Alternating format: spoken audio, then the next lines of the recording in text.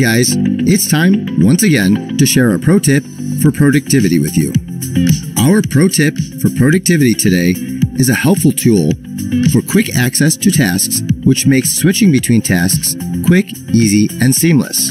For instance, if you're working on multiple tasks and need quick access, but don't want to open multiple browser tabs or windows and constantly shuffle between them. So today, I'm going to show you a few different ways to utilize our task tray feature.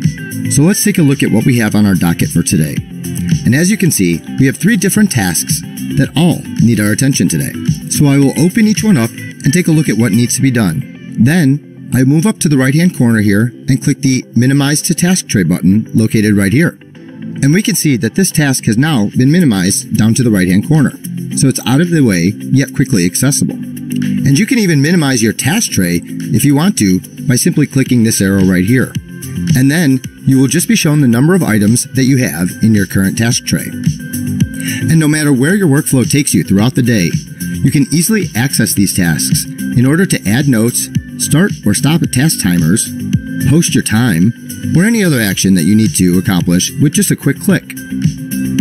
And if you are using task timers, once you start your task timer and minimize the task back to the task tray, you can then pause, restart, stop, add comments, or even submit your time directly from the task tray. And in order to clear these tasks and return them to your workflow, you can just click the red X located right here.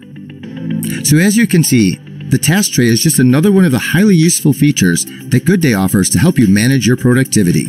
So check it out and see how this feature can help you stay in the game and keep the ball rolling on your projects. And make sure that you check back soon for more pro tips for productivity. See you soon.